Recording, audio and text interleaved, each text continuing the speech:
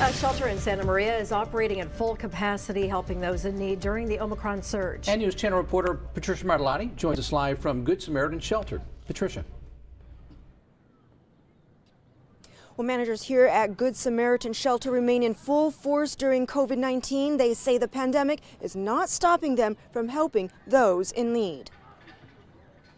Good Samaritan never stops helping those in need throughout the Santa Barbara County. We are continuing to serve our mission, which is to help those that are homeless and in recovery and help them stabilize and get back on their feet.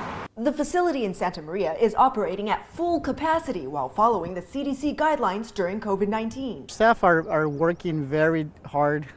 We've had some positive cases through all our different programs, but we have managed to, isolate those situations. Managers say what they're seeing in the community right now is a growing need with the individual population. We are also limited by the CDC guidelines of having some separation for social distancing, but we continue to operate at the max level that we can. The shelter is not alone in its efforts to serve the community's need during the pandemic. Managers say they're getting help from several partnerships and agencies. We've received a lot of support from all the different entities, government entities, and private foundations as well to continue the operations. So we've actually done a pretty good job managing the situation. They have worked hard to improve the vaccination rates among their clients. Our hope is like the rest of the world, we want to get out of COVID. We really want to be able to get back to normal if that's even possible.